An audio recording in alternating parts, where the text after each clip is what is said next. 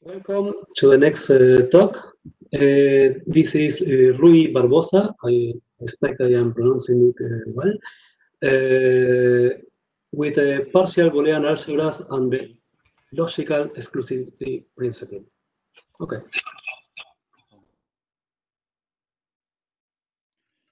Hi, everyone.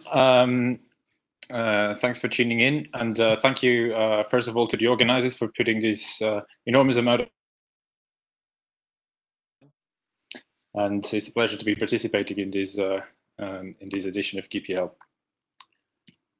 So what I'm going to talk about today is some joint work with Samson on partial Boolean algebras and logical exclusivity principle. And just as a way of motivating, let's just start with the title of the conference, Quantum Physics and Logic. And I think everyone would be probably familiar with traditional quantum logic by Birkhoff.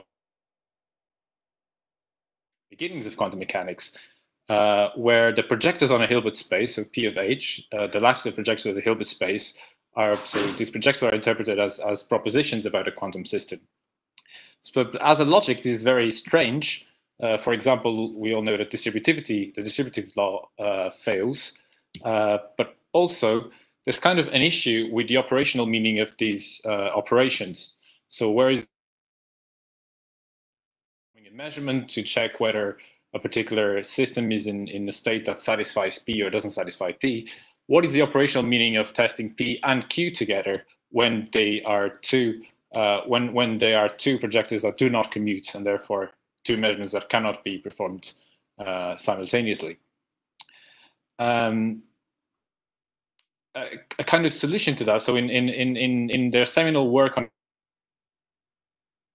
the notion of partial Boolean algebras, which are sort of versions of these which only admit the physically meaningful operations. So we'll only have we can only speak of P and Q when P and Q are compatible or commute. In fact, some recent work by Koshin develops a large part of foundations of quantum theory within the framework of partial Boolean algebras, and that and other work also motivated us to look at this again. So what are partial Boolean algebras? So just to give an overview of the talk, I'm going to speak about partial Boolean algebras. I'm going to talk about our kind of a main technical result, which has to do with free extensions of the commensurability relations. So adding some more commensurability relations freely to a particular partial Boolean algebra, and then we'll topics to speak about contextuality, exclusivity principles, and also the tensor product. So just to start with partial Boolean algebra, so let's start with something that's familiar to everyone, Boolean algebra. So there's a structure that has a set, and then it has two constants, 0 and 1, a unary not operation, and two binary operations, meet and join, or and an or an and they satisfy the usual. So an example, of course, is the power set of a set together with a complement, union, and intersection. And in particular, the Boolean algebra 2, which has two elements, just the constants 0 and 1, will play a particularly important role in what follows.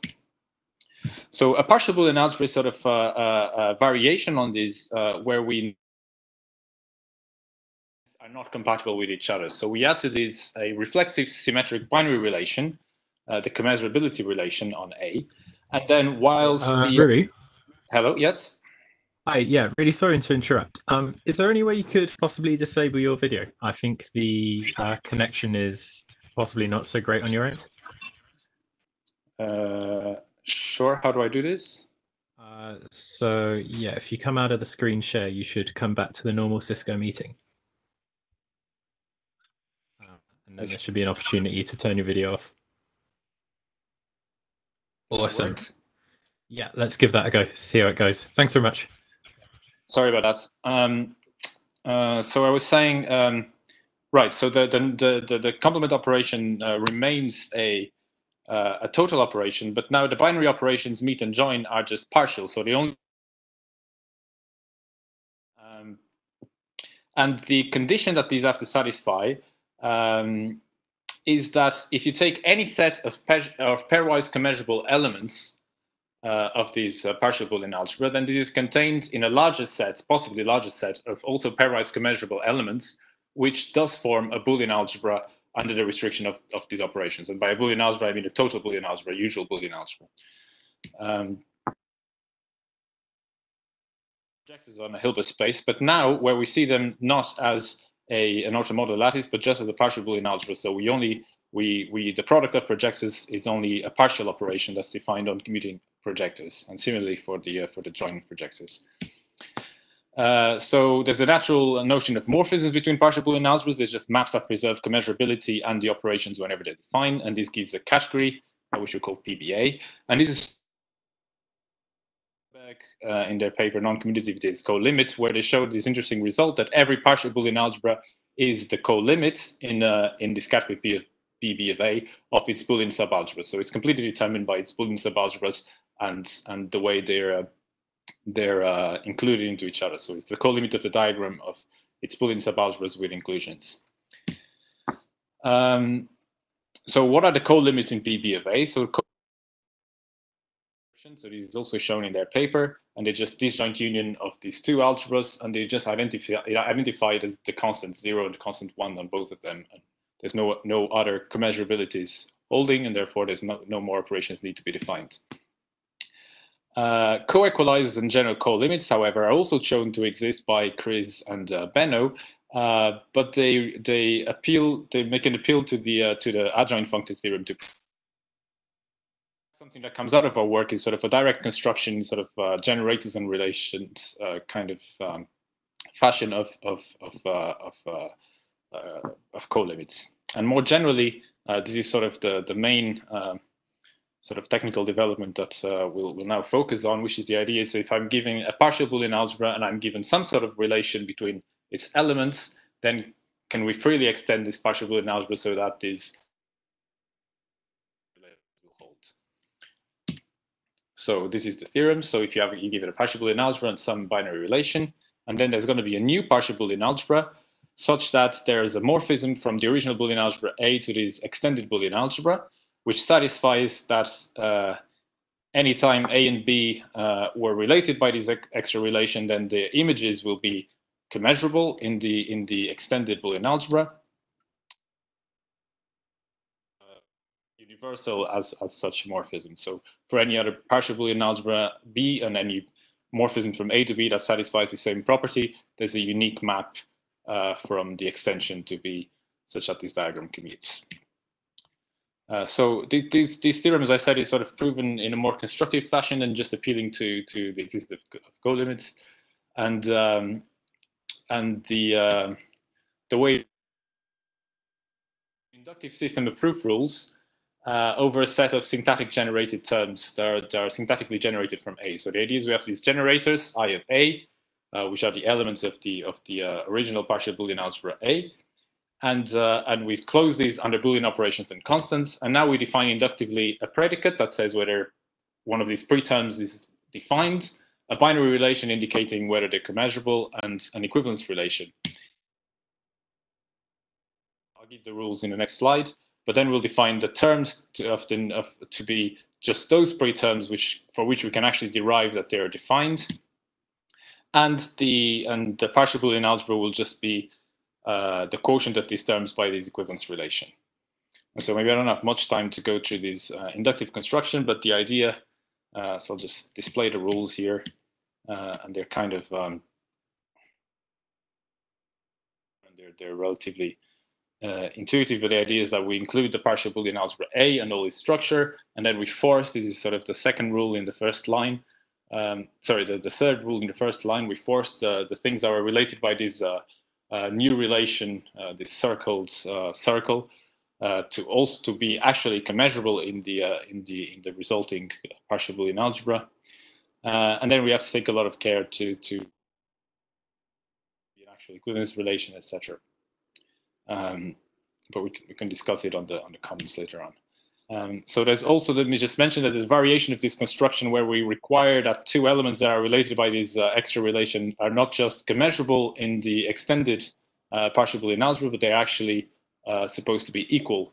And this gives us a way to construct co-equalizers explicitly, and therefore general co-limits.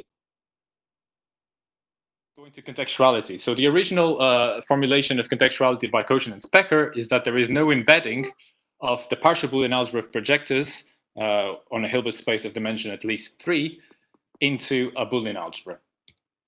In fact, they considered several forms of non-contextuality for a given partial Boolean algebra. One of them is indeed that these could be embedded in an actual Boolean algebra. And the last one, so I'm just focusing on the first, and there is a homomorphism into some Boolean algebra, not necessarily an embedding. And in fact, whilst the first condition is equivalent to saying that there are, so given that there's always a homomorphism from B to the two-element Boolean algebra, we can sort of translate these conditions, these two conditions, into the following. So the first one is that there are enough homomorphisms into 2 that separate elements of A, and that simply is at least one homomorphism into 2. And therefore, what Cochin and Specker actually proved is the strongest property of contextuality, that there's not even one homomorphism into the two-element Boolean algebra. And in fact, for those in the know, you can note the analogy between strong and logical contextuality here. So there's kind of an apparent contradiction here in that BA is a full subcategory of PBA, and we have that any partial Boolean algebra of its Boolean subalgebras. But we could take this co-limit in the category of Boolean algebras itself of the same diagram, and we'd note that the cone from this diagram to B is also a cone in partial Boolean algebras, and therefore there would be a map, a PBA morphism from A into this Boolean algebra B. So what the trick here is that in the category of Boolean algebras, there's also this trivial Boolean algebra with some for it to be complete and co-complete. We have to include it so that BA is an equational variety over sets. And in this trivial Boolean algebra, 0 is equal to 1. So this Boolean algebra is kind of a captures a contradiction where false is equal to true, and is the only Boolean algebra that does not have a homomorphism into 2. And so what it says is that if we have a partial Boolean algebra with no homomorphism into 2, i.e. the Cochin-Specker, Boolean subalgebras must be this contradictory one. So we could say that this diagram is implicitly contradictory, and when we try to combine all this information in the co-limit, we obtain this contradictory Boolean algebra 1. So this kind of fits well with the slogan of contextuality as locally consistent but globally inconsistent. So in fact, these two things are indeed equivalent. So partial Boolean algebra has no morphism into 2 if and only if the co-limit of its. And we can actually phrase this in terms of these extensions by saying that if we try to extend freely the Boolean algebra by forcing every element to be compatible, then we reach these, we get these contradictory Boolean algebras, trivial Boolean algebra 1. So an advantage of partial Boolean algebras is that the Cochin-Specker property provides this intrinsic logical approach to define state-independent contextuality. But where do states come? The events of a partial Boolean algebra, and the idea is that they're maps from elements to assign probabilities to every event on this partial Boolean algebra. And essentially, they can be characterized as those maps such that the restriction to any Boolean subalgebra is a finitely additive probability measure. And then we can define a state to be probabilistic non-contextual if it extends to these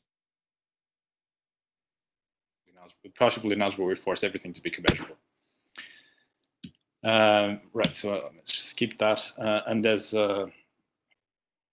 so I think I don't have much time to dwell on this, but the connection with this sort of other approaches to contextuality, like the sheaf theoretic or the graph theoretic approach, is sort of explained in our paper in the preprint that you can see. In the idea is that from a measurement scenario, you can construct a Boolean algebra, and then states will correspond to no signaling or no disturbance empirical models, and the sort of corresponding formulations of probabilistic, logical, and strong contextuality. So exclusivity principles. So as I was saying, no disturbance or no signaling ensures that the probabilistic outcome of a compatible subset of measurements is independent of which other compatible measurements are performed together with it. And this is always satisfied by the probability quantum realizability. For example, the PR box is no signaling, but it's not quantum realizable. So a lot of effort has been dedicated to characterizing the set of quantum behaviors by imposing additionally physically motivated conditions. And one of them are sort of several variations on exclusivity principles. And we're going to consider two exclusivity principles for partial Boolean algebras, one at a logical level, applying to elements, probabilistic level, which applies to states. So the basic notion is a notion of exclusive events. So two elements are said to be exclusive, A per B, if there is a third element C, such that you can read it as A implies C, so A is less than C, and B implies not C, where this less than is defined in the usual way. So A and C would have to be is A. So note that this is weaker than requiring that just the meet of A and B is 0. But the two things would be equivalent in a Boolean algebra. But in general, in a partial Boolean algebra, there could be exclusive events that are not commensurable and for which, therefore, the meet is not even defined, let alone being 0. So LEP and PEP. So now a partial Boolean algebra will be said to satisfy the logical exclusivity principle, also commensurable. And we can we write EPBA for the full subcategory of exclusive, logically exclusive partial Boolean algebras. Now for probabilistic exclusivity, so this applies to a state in a partial Boolean algebra is considered logically exclusive if any set of pairwise exclusive events has probabilities summing up to less than 1. And note that this is something that would would hold. So LEP versus PEP. So it's immediate to see that if a partial Boolean algebra satisfies the logical exclusivity principle, then any state will satisfy this probabilistic exclusivity principle. But in general, in a general partial Boolean algebra, not all states will satisfy this partial exclusivity principle. And one example is sort of a tensor product of two PR boxes. But we can construct a new partial Boolean algebra A. So given the partial Boolean states correspond to the states of the original partial Boolean algebra that satisfy DEP, or whose states yield states of the original partial Boolean algebra that satisfy DEP. And the way to do this is just by extending the algebra A with extra commensurability relations given by this perp, we're talking about this exclusivity condition. However, it's not clear that this necessarily satisfies the logically exclusive principle. So the principle will be forced on the image, but it may fail to hold for other elements in this extension. But we can freely generate, from any partial Boolean algebra, we can actually freely generate a new partial Boolean algebra that satisfies LEP, and the sort of analogous to the way you can sort of compactify a topological space, for example. And this sort of shows these, the category of logically exclusive partial Boolean algebras, the reflective subcategory of PBA. So concretely, what does that mean? For any partial Boolean algebra, we can associate a partial Boolean algebra X of A, which satisfies LEP, and there's a morphism from A into X of A, and in fact this is universal as such. So if for any other partial Boolean algebra that satisfies, so any other morphism into a partial Boolean algebra that satisfies LEP will factor via this extension X of A. And our early construction, where we add an extra inductive rule to the system and these sort of forces, we can't just do it in one step, but if we include this rule into an inductive system, then we can show this result. So just for the last section of the talks about tensor products of partial Boolean algebras, and indeed the paper by Heinen and van den Berg showed that which is given by the following tensor. So the idea is that you just take if you think of it in terms of the diagram of Boolean subalgebras, we just take the co-product of Boolean subalgebras, one from A and one from B, and then we take the co-limit of the whole thing. And but if you look at this, it is not constructed explicitly. It relies on the existence of co-limits, and this is, as I said, was proven by the adjoint function theorem. But we can actually use our construct of these tensor products.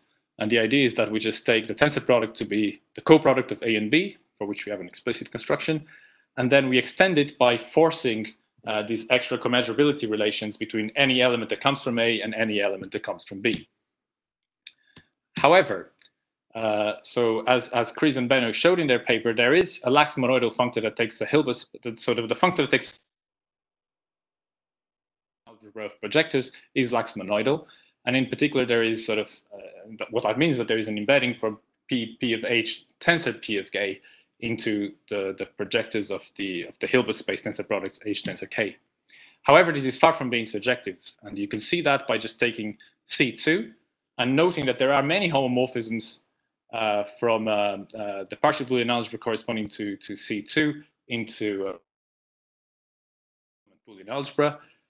And these would lift to homomorphisms from the tensor product of two copies of PC2 into the two-element Boolean algebra. But the Cauchy-Specker theorem says that there is no such homomorphism for P of C4, which is the projectors of C2 tensor C2. So therefore, so indeed, this is one of the key points where non-classicality emerges, is the passage from if you like.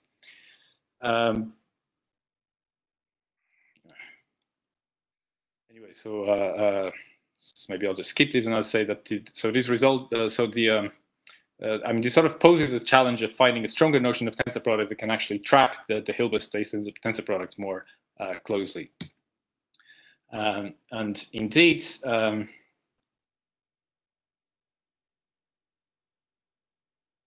necessary is that when we construct these first tensor products by the inductive rules, we note that if a particular term is defined, if you can derive that a particular term is defined, then any subterm will also be defined.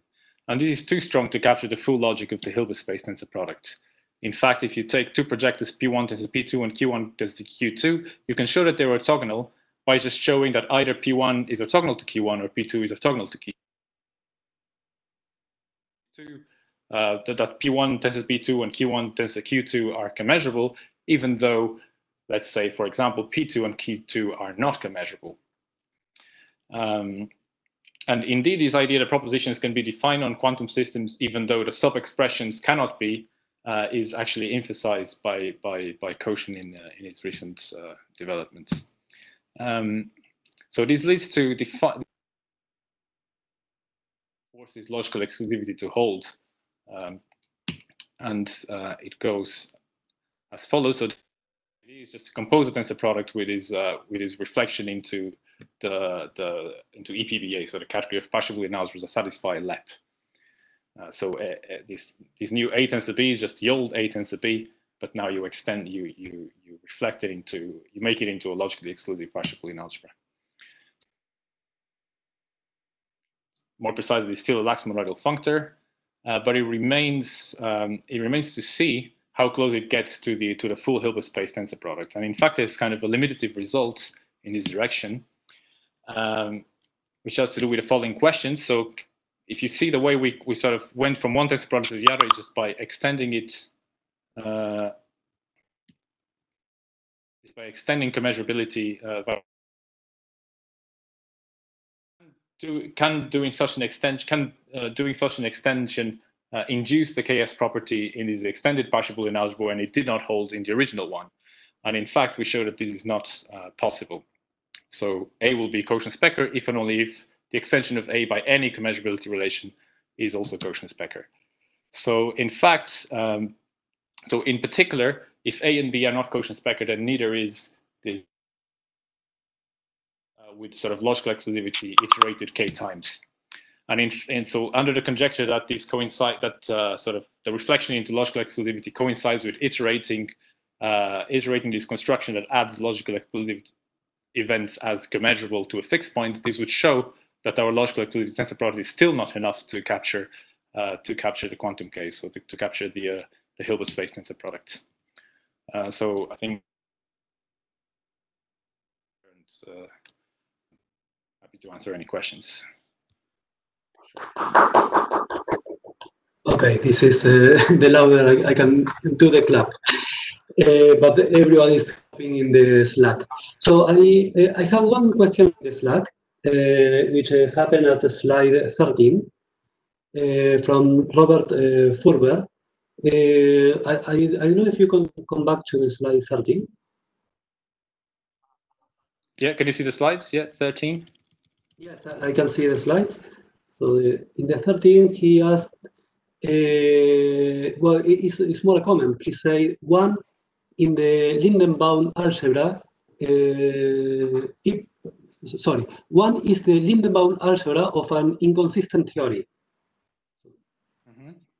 It's just a comment, but I don't know, is the... Yes. Okay. I'm not sure if, yes. I mean, that's sort of what is, so yes. I'm not sure if it deserves an answer. Okay, there is time for one more short question, and there are other questions that you can answer later in the Slack. So the next question is Giovanni De Felice. He asks, are there partial Boolean algebras that are not realized as P of H for some Hilbert space H? Yes, is a short answer, and I think sort of the kind of thing I was saying towards the end about tensor products gives such an example, right? So this tensor of two P of C2 is not P of H for any Hilbert space. In particular, is not P of C4. Okay, I see. Okay, there is another question, but maybe you should answer it in the Slack because we run out of time. So I propose to thank you again in the Slack, and here I will just clap. So thank you for your talk, and you can continue answering the questions in the Slack. Bye. Bye. Thank you. I'm not sure how to disconnect from this.